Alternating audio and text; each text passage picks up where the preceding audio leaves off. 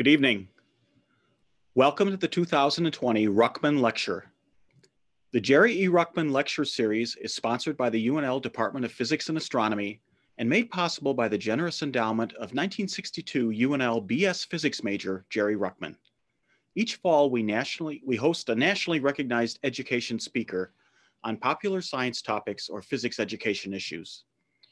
Please note that we are in a Zoom webinar tonight, which is a little more restrictive than a Zoom meeting. We have reserved chat for solving technical issues, but questions may be submitted through the Q&A feature as they occur to you, and I will collate them for the time remaining at the end of the presentation and pitch them to the speaker. Tonight, we are pleased to welcome Gail Zasowski from the University of Utah and spokesperson for the Sloan Digital Sky Survey.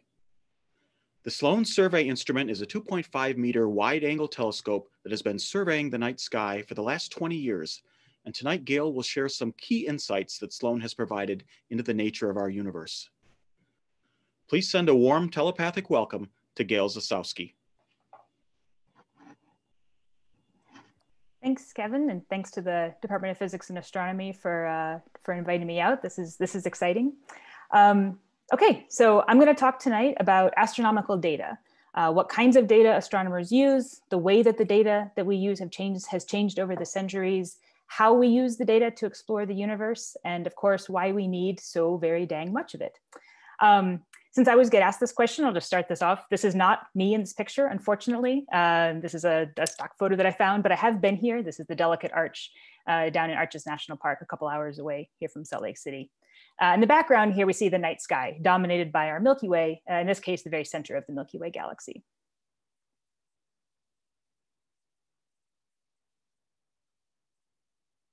Advance. Okay, so we'll start appropriately enough with the night sky.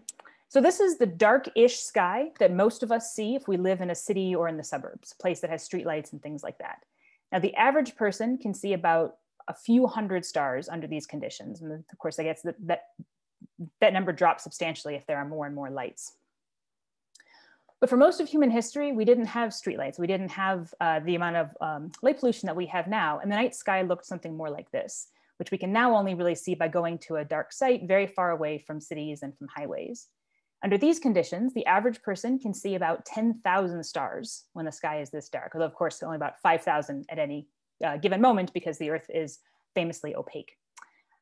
Humans have been observing the night sky and using it throughout all of recorded history, and presumably much earlier than that, to know when to plant crops, to be able to predict eclipses and so on. One of the first, if not the first, comprehensive Western catalogs of star positions was made by a guy named Hipparchus back in the 2nd century BC. Hipparchus was a Greek astronomer and mathematician who built on the methods of earlier astronomers in the Middle East and elsewhere to compile a long list of stellar positions and relative brightnesses. It was fairly simple, and it was modified and was expanded by others over the centuries, but always with the fundamental limitation of what the human eye can actually see.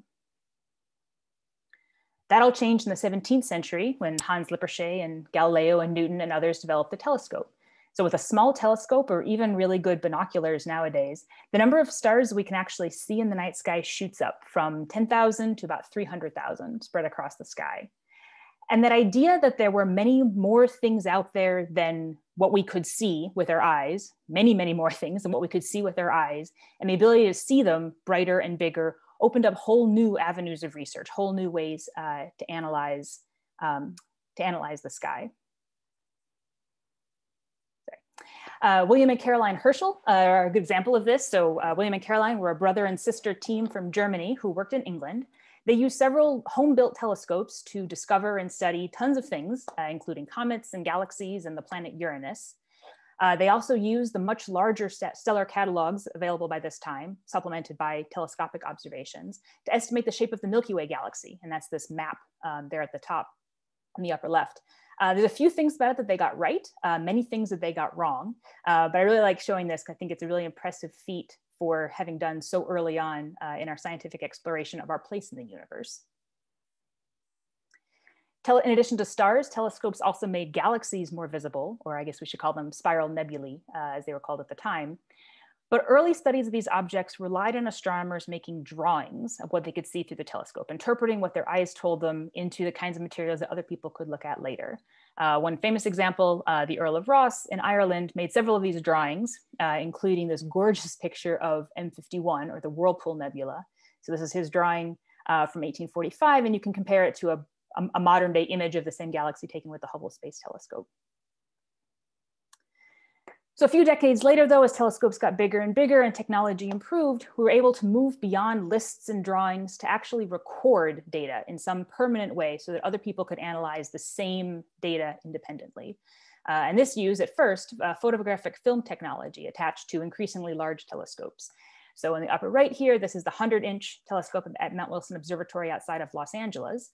And this is actually the main telescope that was used to discover the expansion of the universe in the early 1900s, arguably one of the most important discoveries in all of science. This was led by Edwin Hubble, who used data collected by other people from a few dozen galaxies to show that the farther away a galaxy is, and that's what's here on the bottom here, so the farther away a galaxy is up here, the faster we see it moving away from us.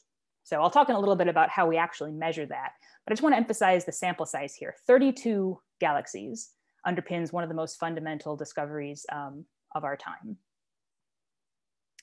And now, 90 years later, we have a much wider range of telescope technology to work with. So here are some examples from different places in the world and in space. We have bigger telescopes. We have telescopes that are networked together across the entire planet. We've got telescopes in space. We have telescopes that can see radio waves and X-rays and gamma rays, telescopes that don't look like what we think of as telescopes. And what this means is that we can observe large numbers of objects and a wide range of different kinds of information about those objects. So this is an example. I don't usually show graphs in public talks, but I think this is a savvy audience, so I'm going to go ahead and risk it. So this graph shows the number of stars that we've observed as part of different projects. So number of stars along here as a function of time along this axis here. So these stars at the top, this pattern up here, are those that we've taken pictures of. And the stars here in this lower part are those that we've taken spectra of, which I'll describe in a little bit, which is a way that we learn more information about the objects. So basically the takeaway from this is that prior to the 1970s or so, samples of thousands of objects were common, but nowadays hundreds of thousands, millions, tens of billions, even billions, tens of millions up to billions of objects are increasingly common. And if you look at the pattern of how the number of stars that we've observed increases over time, we see that it roughly follows Moore's law, which just describes the increase in computing power over time. So basically, we're moving beyond just counting how many objects you see in a patch of sky to moving into an era of being able to gather details about as many of those objects as possible. And I like to think of it as the evolution from like an early census where you would record how many people lived in a house to nowadays where the powers that be also know about the Netflix browsing history of everyone in that house and the grocery store shopping habits of everyone in that household. And for better or for worse, that more complex data paints a much fuller picture of what life in that house looks like. And that kind of complexity is what we're actually trying to measure in astronomy now as well with these very big data sets.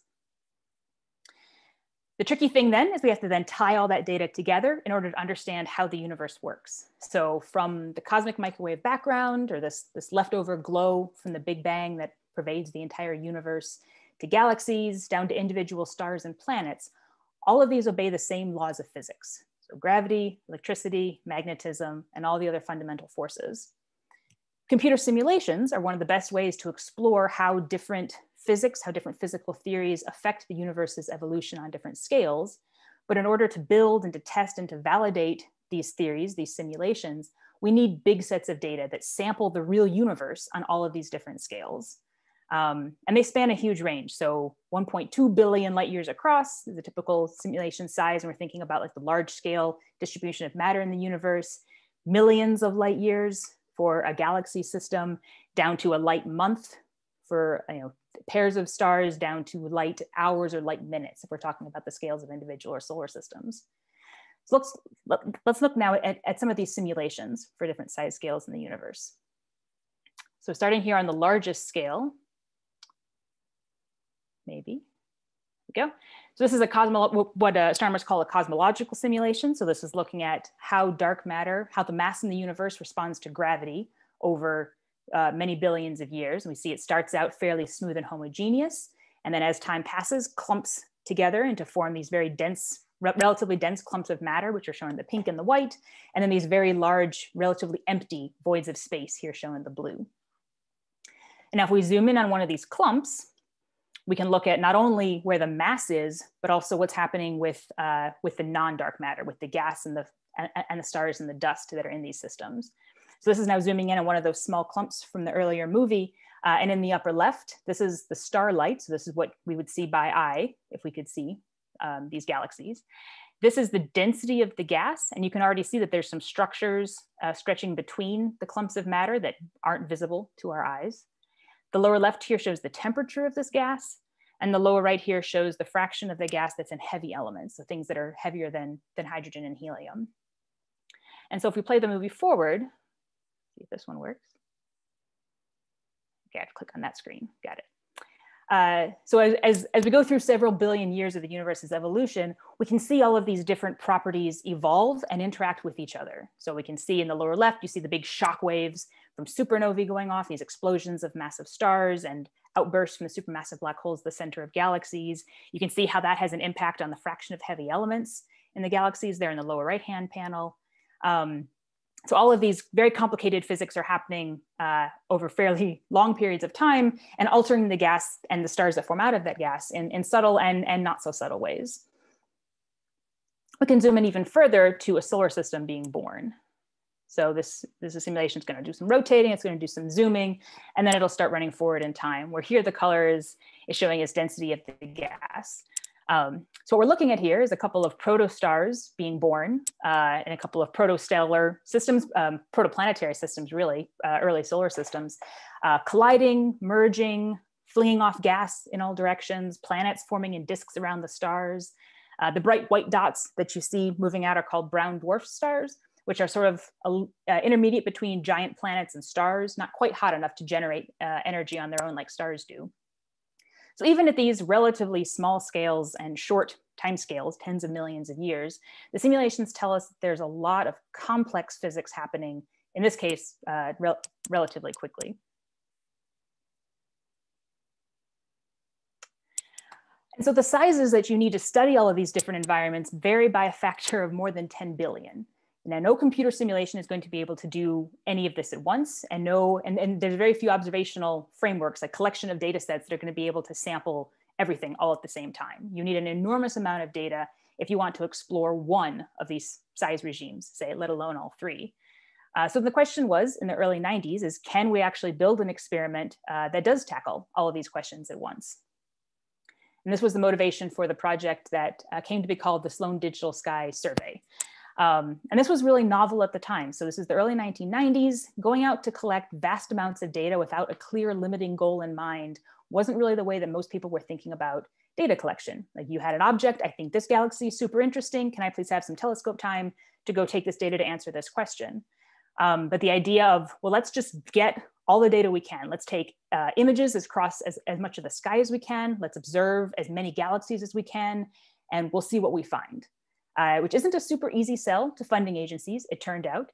But the amount of stuff, or the amount of science that you can do with such a vast, undesigned trove of data, and I don't mean that in a negative way, I mean it's not biased by what you think you're going to do with the data, but a vast trove of data that is just trying to sample the universe as the universe exists.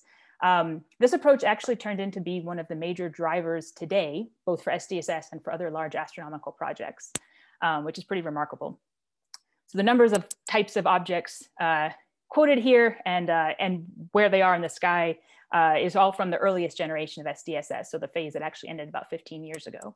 I should say the orange sort of spider-looking things here are maps of the positions of the supermassive black holes and galaxies if you're looking out of the Milky Way plane and then below the Milky Way plane, so away from all of our own galaxy. Okay, so how did the data get collected? What do they look like? What are we actually measuring here? So for how did the data get collected, I have to give a shout out to the enormous network of hardware and software and humanware that makes all of this possible.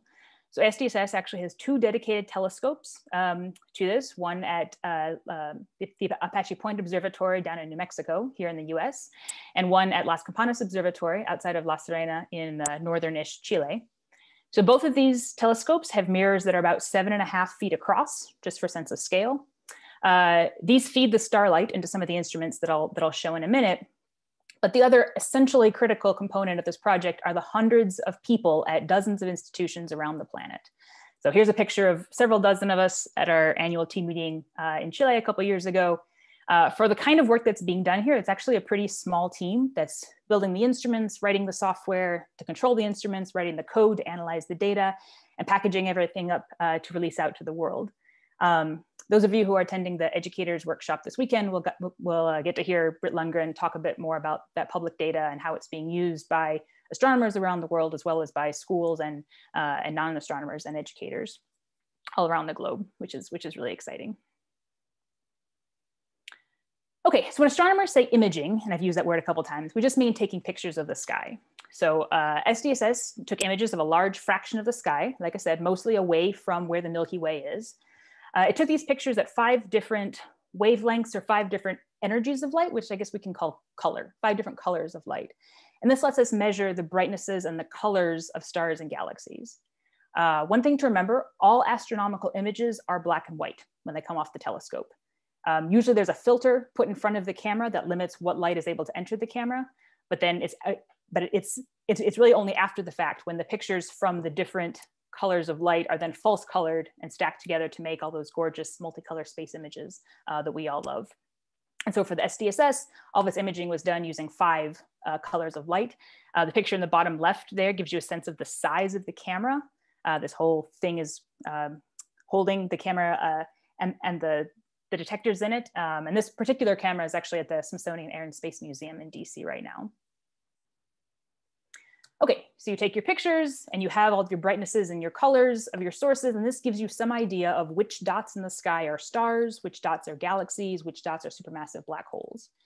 But if we want to learn more, we need to take spectra, which means collecting the light again, but instead of splitting it up into 2 colors or 5 colors, we divide it into thousands of colors, into thousands of wavelengths. And so we pick out which objects we want to look at. And then we collect the light, and you can think of it as taking a light from an object, let's say a galaxy, and splitting it up into a rainbow, which I'm going to call a spectrum. And then we look at how bright the galaxy is in these very fine color bins. So you can think of the x-axis here as color. So this is the wavelength of light that our eyes perceive as red. This is the wavelength of light here on the left that our eyes perceive as blue. And then on the spikes here show you where the galaxy is very bright in these very, very, very narrow ranges of color. And so the patterns that we see here, we can compare to physical models. And this tells us things like what elements the galaxy is made out of. So as an example, some of these lines here are coming from things like hydrogen or silicon.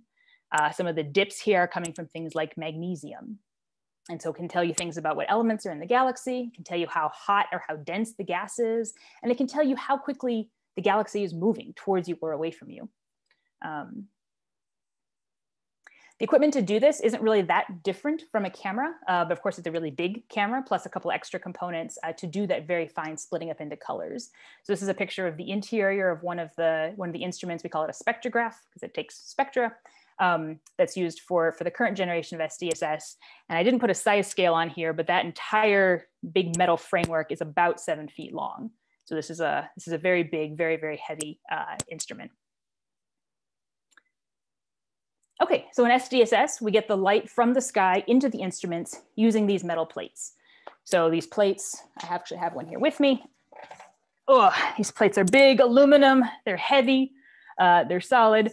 Every single hole on the plate, you can see it here or in the video, corresponds to a position on the sky of a star or a galaxy or a supermassive black hole that we want to look at.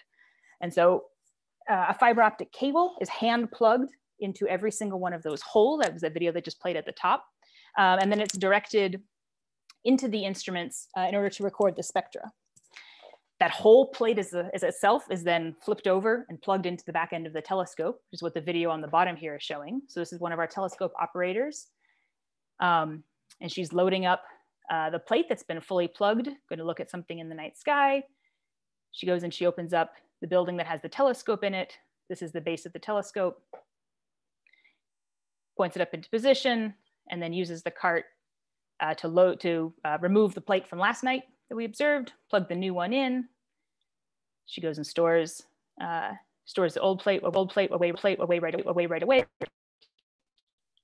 Takes a bow, move the whole building off of the telescope, because that's easier than moving the telescope itself. And you can see the operators there as nightfall comes, getting everything set up, getting the calibrations taken and everything, and getting ready for a night full of observing.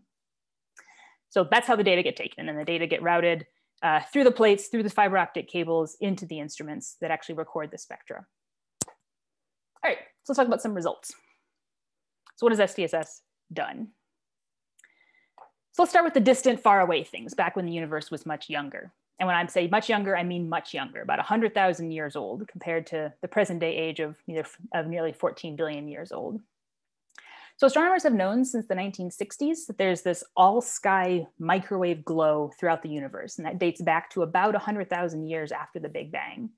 And we've known since the early 90s that it's not completely even. There are these patterns in this glow, overlapping structures of different sizes that astronomers measure with plots like things in the lower left-hand corner. I'm not going to go into the details. It's not important. The point is that these bumps tell us about how matter was distributed in the very, very, very early universe. And these little distributions of matter, these little bumps and wiggles in how mass was distributed, got frozen in as the universe expanded and cooled, and in theory should be visible in the distribution of galaxies later in the universe that grew out of those little bumps of mass. And that's what's shown on the right-hand side. So the green blob there, this just shows the three-dimensional positions of galaxies in a wedge of the sky. In order to measure whether or not these clumps of galaxies had the same patterns that we see in the cosmic microwave background, you need a lot of galaxies. And so this is one thing that SDSS was able to do so beautifully by having such an absolutely enormous data set. So we're not going to go into detail. The bottom plot also has bumps and wiggles. There are different scales. They're not supposed to be identical. But the point is that we're able to see how the structure in the universe evolved over nearly 10 billion years of its history. And that tells us something about what dark matter, which is causing the expansion of the universe, how that's working to expand the universe and preserve or not the structures that we see that were baked in the very, very early stages. That's one benefit from having an enormous data set. Another one is looking at these very bright objects, things that aren't super faint or weak, but are super, super rare. So quasars here are supermassive black holes that live at the centers of galaxies. These black holes are millions or billions of times the mass of the sun. They're absorbing gas and dust and stars, spitting that energy back out and shining really, really brightly, sometimes even outshining the entire rest of the galaxy. We know they can vary in brightness, and we thought that we understood how that happened, how those variations happened, and how on the bottom here, we see two more spectra. The top one shows what the spectrum of what a black hole looks like when it's being very bright, when it's absorbing a lot of material. And we see that we have that it's glowing in energies that are associated with oxygen and glowing in energies that are associated with neon and things like this. And this fit our theories of how black holes absorb material and spit energy back out. And we knew they could change over scales of years to decades. But with the very large sample size of SDSS and the many, many repeated observations of individual quasars, they actually found a handful of objects that varied a lot more than we thought we understood. They varied a lot more quickly. So on the scales of months, even sometimes, they would completely lose these very, very big, bright emission lines of this particular color that kind of defines what a quasar is and leaves just the spectrum of the galaxy behind.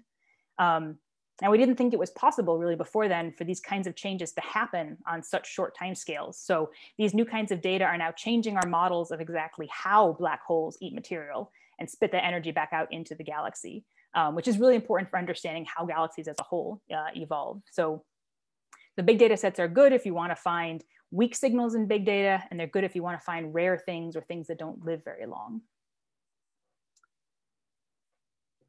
Okay, so galaxies and quasars are used to study the universe on very large scales. I personally work on things that are a little bit closer to home. So the stars and the dust and the gas in our own Milky Way galaxy and the galaxies nearby. My group is interested, we answer questions like when and where did the stars in the Milky Way form? How did they get their heavy elements? What kinds of mixing and structures and correlations are happening on scales that we just can't resolve in other galaxies? And then how do we use the fact that we can learn about those very fine-grained details in our galaxy to help us interpret what we see in other systems? So the Milky Way is the only big spiral galaxy that we can actually take spectra and do detailed measurements of individual stars in. But for various reasons, it wasn't until relatively recently that we had the technology to do this for most stars where most of the stars in the galaxy are. But now we do, and SDSS has a large program to study hundreds of thousands of stars that stretch across the Milky Way. And this is the project that I've been most heavily involved in over the past several years. The picture being shown here is a map of sort of the integrated or the summed up brightness in all of the stars across the whole galaxy. This is a 360-degree image, the center of the galaxy here. And then if you look here on the far left and right-hand side, this is what would be behind your head if you were looking at the center of the galaxy. So you can imagine this wrapping around your entire head. These blobs down here are two of the dwarf galaxies that are actually orbiting our Milky Way. If anyone has been to the southern hemisphere and has been stargazing in the southern hemisphere, you may have seen these. They're easily visible to the naked eye once you get to a dark sky site, but those of us who live in the northern hemisphere don't see it, which is too bad. Okay, so one of the hottest areas of research right now is the origin of the elements in the periodic table. So hydrogen and helium were largely made in the Big Bang, but pretty much everything else was made in stars, from the massive explosions that end the lives of super heavy stars to the very slow, long, drawn out evolution of stars that are more like our sun. But the details of which stars make which elements at which point in the galaxy's history are actually pretty hard to pin down. And on top of that, these heavy elements are actually relatively rare in the universe. So hydrogen and helium together make up about 98% of all elemental matter, which leaves only 2% for everything else. But that 2%, of course, is where a lot of the interesting stuff happens, and it affects how galaxies evolve all the way down to how humans live our lives. And that's because the fraction of these heavy elements isn't the same everywhere. So it's much higher in planets and people and penguins and bacteria than it is in deep space.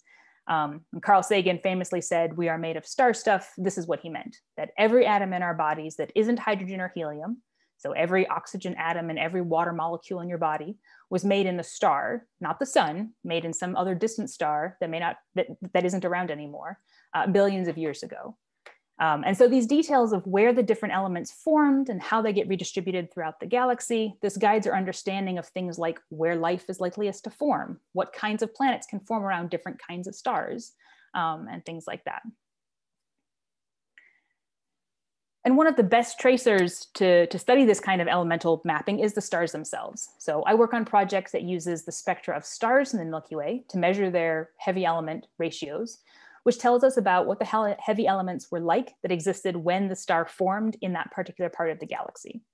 So I showed a spectrum of a galaxy earlier. A galaxy is millions or billions of stars altogether. The spectrum of a galaxy is the spectra of all of those stars added up together. But these lines here are actually spectra of individual single stars. So the colors that are drawn along each line show the features that are due to some of the most common elements in the human body. So wherever you see an orange line, that tells you that the shape of that wiggly line, the shape of that spectrum is dominated by the hydrogen in that star. Wherever you see sort of a pale blue or a cyan line, that tells you where the shape of that line is dominated by the oxygen in that star. And so by modeling these spectra, we can tease out what kind of star it is, how fast it's moving and all that, but also how much of these heavy elements are in each of these stars. The background picture here is an artist drawing of a galaxy that we think looks like the Milky Way, roughly the same size. And the blue points show the locations of the stars in this galaxy that we can measure these heavy element abundances in. And so we're able to map out, say, the ratio of oxygen to carbon over a pretty decent fraction of the galaxy, which is really cool. And yeah, which is super awesome.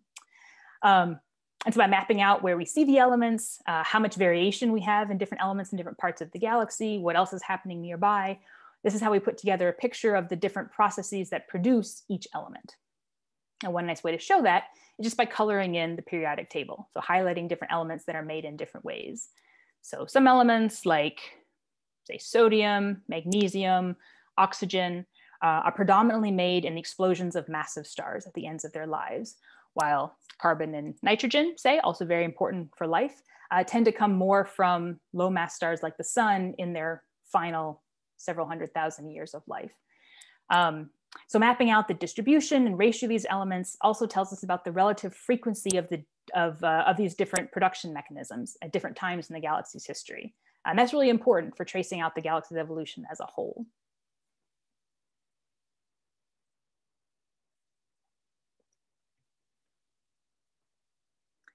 Okay, the other piece of this puzzle is figuring out when the stars that we're seeing formed.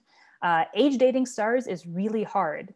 Age dating humans, by comparison, is a lot easier. I think that probably most of us, if you just looked at someone, you could probably guess their age, give or take 5 or 10 years, maybe. And the reason we can do this is because most humans age in very similar ways. We go through similar changes and at the same rate. And this is 100% not true for stars.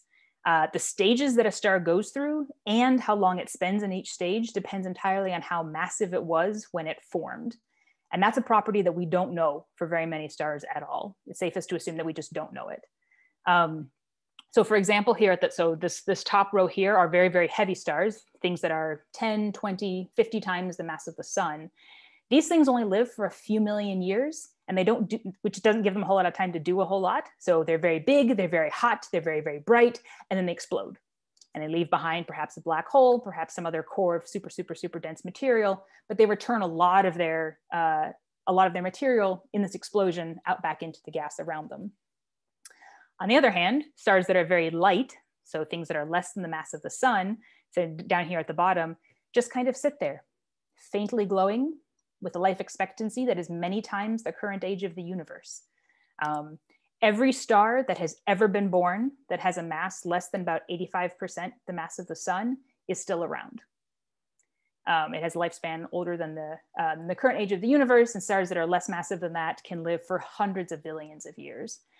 Stars around the mass of the sun tend to live for about 10 billion years, but they'll tend to look like the sun for those 10 billion years. And so it's really hard to tell where in that 10 billion year window a given star is. But it turns out, luckily, that if you have data for a huge number of stars where you do have some mass information, and this data is taken with the same instruments and is all very carefully dealt with, I'm not going to go into the details of how that's done, but again, big data comes to the rescue. You're actually able to tease out very, very, very subtle age information from the stellar data. And so you can actually begin to then estimate ages for individual stars, which is super, super, super exciting. So we can begin making age maps of the stars in the galaxy. So this background here, this is a computer simulation of the Milky Way, overlaid with the positions of stars that we've observed, colored by their age. So red are the oldest stars and blue are the youngest stars. And by young here, I'm still talking about a few billion years old, but young compared to the age of the universe. Now, different models of how galaxies form and evolve make different predictions about where the oldest and youngest stars should be, based on how they predict the galaxy to grow. And so here we can clearly see that the oldest stars are in the center of the galaxy, and the youngest stars are further out in the disk. And so this rules out any galaxy formation theory that doesn't start with a young Milky Way being very small, 8 to 10 billion years ago, and then getting bigger and bigger and bigger as the disk forms stars further and further and further out. We call this inside out galaxy formation, and you need these big data sets in order to be able to see that. And data keep getting bigger and bigger and bigger. So the current generation of SDSS, which is SDSS 4, will phase out over the rest of this year. It was supposed to have ended earlier this year, but pandemic. But we're going to keep the whole project going with SDSS 5, which is going to continue a lot of the legacy and the infrastructure. Is going to rely on a lot of the legacy and infrastructure from earlier SDSS, but is going to expand it immensely. So we're going to have the same 2 dedicated facilities, adding a couple extra telescopes at both facilities in New Mexico and in Chile, so we can continue to scan the entire sky. We're going to add spectra of hundreds of thousands of supermassive black holes and galaxy clusters, including, and among those black holes are including several of those really bizarre changing look quasars that I mentioned earlier, these black holes that seem to turn off too quickly, and is really challenging our understanding of the physics of black hole accretion. We're going to map where stars are forming in the Milky Way and in some nearby galaxies, using how newborn stars light up the gas around them. I showed the video earlier of the solar systems forming and the brown dwarfs being created and flung around. And so this project is going to be looking at that happening in the real universe, pretty close by. And the project that I'm most excited about is taking spectra of 5 million stars across the entire galaxy. So the same kind of very high quality data that lets us measure heavy elements and star ages. And the sample will be more than 10 times the number of stars that we have now. And as for why that increase matters, so I mentioned earlier that we have to select, for instance, when we're taking spectra of galaxies, we have to select just a small number of galaxies to take spectra of from the big images that have 200 million galaxies in them. We have to do the same thing with stars in the Milky Way. So here's a shamelessly beautiful plug for Utah again. This is the Milky Way over one of the national monuments down in southern Utah. And here are the positions of some of the stars that my project has observed. So the big gray circles are the footprints of those plates that I was showing earlier. And the little white dots inside each circle are the stars themselves. Now, there are thousands of stars in these circles that we haven't measured that aren't covered by a white dot, not to mention all of the stars that are between the big circles and then out beyond where the circles are looking. And this isn't all of the circles that our project has observed, but this gives you a sense of sort of what the density of those observations are. So why does it matter that we're not getting every star? Well, let's say that there are two competing models of the Milky Way, two different ways in which the magnesium could be distributed in the galaxy. So here I'm going to use two American paintings to stand in for these models. Now, if we sample these paintings or sample these models, study these models at the density that we're currently limited to, these are the patterns that we see. Now, normally when I'm giving this talk in person, we do a little bit of polling with the audience to get a sense of if anyone can identify which paintings they are. So take a second and ruminate on that. Okay, got your guess. Okay, so on the left we have Mark Rothko's Orange and Yellow, and on the right is Untitled by Jean-Michel Basquiat. So if we go to the density of observations that SDSS 5 will have, and this is the density that we're sampling these paintings at now, we get much, much closer to the fuller picture of what's happening. So the coarser sampling that we see here is enough to distinguish between these two models. We can tell that they're different. And maybe if the Milky Way were like the Rothko on the left, it would be enough to describe the overall behavior. If I flip back again, you see that the patterns that you can tell from the low density sampling are pretty similar to the patterns that you see with the full density sampling. But everything that we learn about the Milky Way points to it being more like the Basquiat. There's complicated structures on all scales and patterns that we just can't see when we're only looking at a very small fraction of the stars. So that's why I argue that we need to keep pushing the envelope, taking advantage of the new technology that we have to explore the 20 questions that pop up every time we answer one. We, and by we, I mean astronomers and scientists, are solving mysteries now that couldn't even have been formulated as questions 100 years ago. And I expect the same will be true in another 100 years. But by building up these very massive data sets that ensures that when we can ask those questions, we've got some of the tools already in hand to start finding the answers. So with that, I will wrap up and say thank you.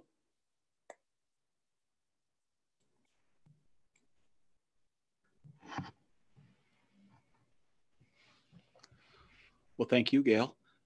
People who have questions, please submit them on the Q&A line, and I'll pitch them to Gail as we can. Gail, a question came in very early when you showed your videos, and it asked if you could provide any background on how those simulations were made. Yeah, was there one in particular? No, that? Very general question. Okay, yeah. So the simulations are run on very large computer systems, many cores. I guess let's start with this one, because this one I think is my favorite. I'll just play it again because it's pretty. Yeah, so this is all run. So you have, I'm not sure what level the question asker is asking from, so I'll go back. So basically you have a bunch of equations that describe how things change over time. So you've got this particular thing will have, for a given place in the galaxy, it's got what is the gravity field like at this particular place? What is the material at this particular point made out of? What are the stars doing nearby? What is the gas doing nearby? Are the stars going to be exploding? Are the stars not exploding? And so for every single time step, you say, okay, what's everything doing right now? How is it being impacted by the gas and stars and things that are nearby? And then let's change it up to one more time step. How have the stars and the gas and how have the heavy elements and how has the temperature changed since the previous step? How does that change what's going to happen next? And so it's all done by plugging a very, very sophisticated series of equations into very powerful supercomputers and letting them run for anywhere from hours to weeks to months. And in the end, you get out a very large data file that has, for different positions in the universe, say, how much matter did you have at a given point? What was its temperature, its density, and so on as a function of time.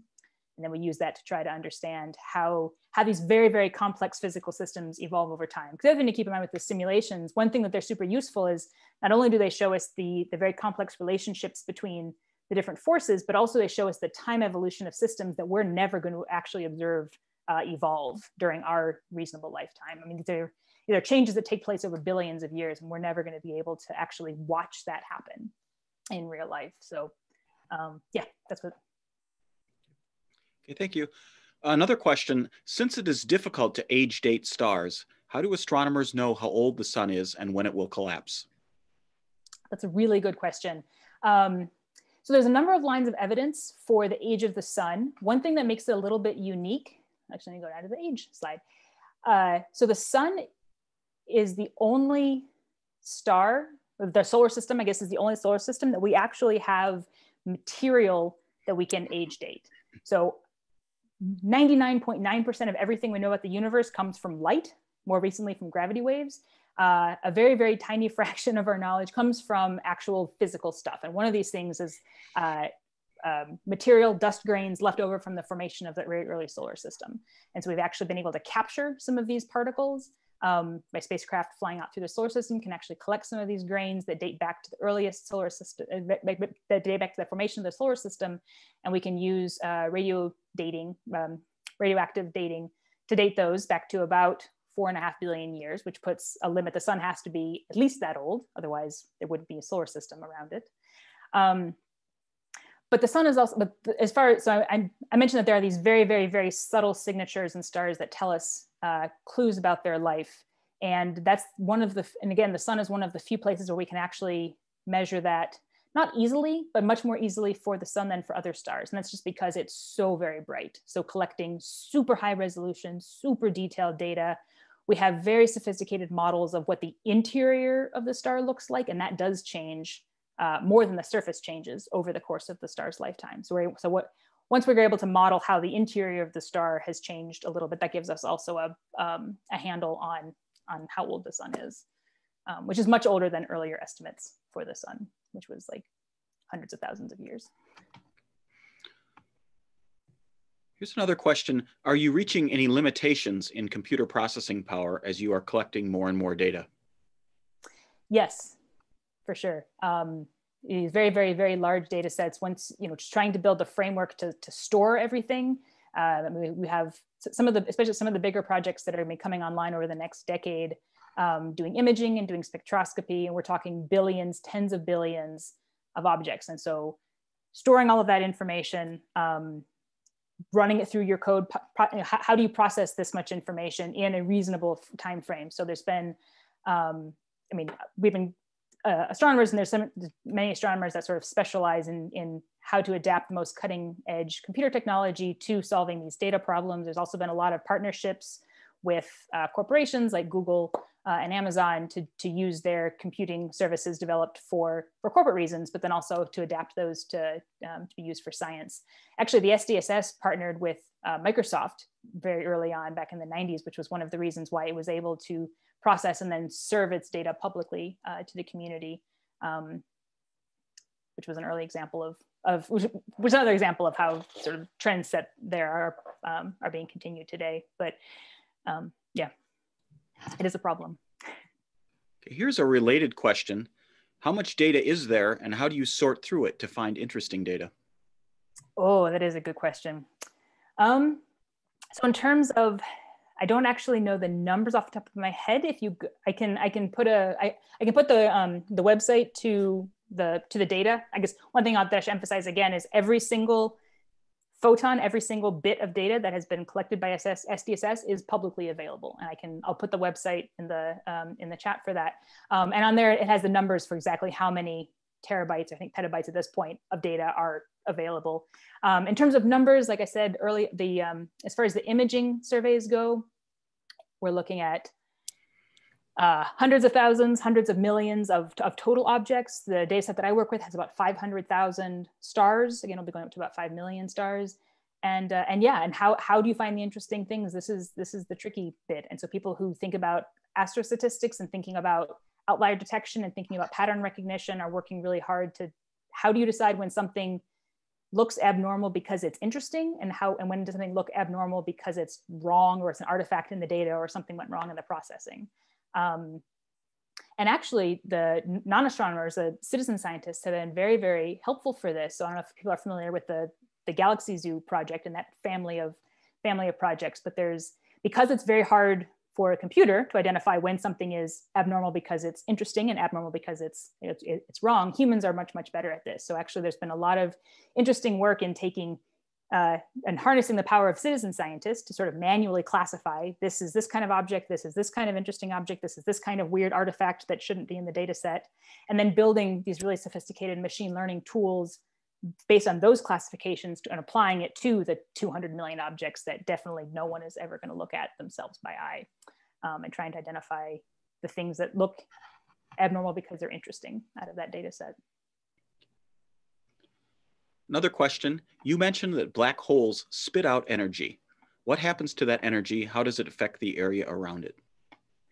Yeah, it's a bit flippant, but yes, that's a good question. So actually, yeah, so the question, so in the lower left-hand panel here, so this is an artist's conception of the accretion disk around a supermassive black hole. So we actually don't really know how the spitting out happens. The bright white thing you see at the top is a jet, is our artist's conception of a jet of material, a very hot material being launched away from the supermassive black hole. We think that a lot of the light and the energy that we see from the black hole is coming from the very hot gas disk that's around the black hole that's falling in. As it falls in, it gets compressed, it gets heated up, and it glows brightly, like glows in X-ray thermal, like very, very, very hot. And then it also launches these jets sometimes that are also made of hot material that glow. And then some of the energy goes into the kinetic energy of the jets themselves. And so all that energy can get deposited into the galaxy that surrounds it. We think that one of the reasons that galaxies may stop forming stars at certain points in their life is because the star formation processes actually get shut off when you inject too much energy into the system. And so it's really hard to match sort of the patterns that we observe in galaxy ages and galaxy stellar patterns if you don't include these supermassive black hole energy, this supermassive black hole is injecting energy into the galaxies. So yeah, it's sort of, yeah, I guess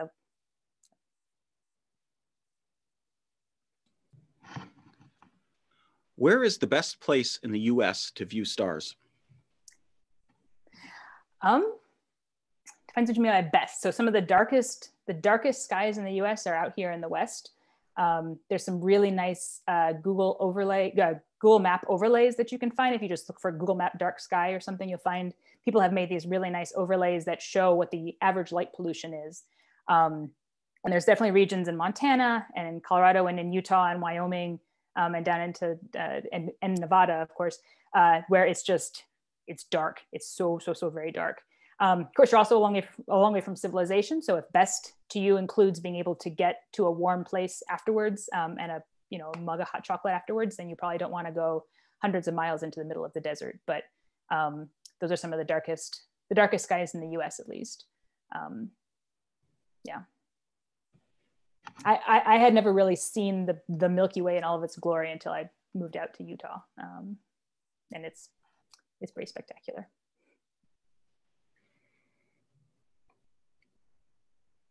Okay, we've expended our queue. Do we have any other questions?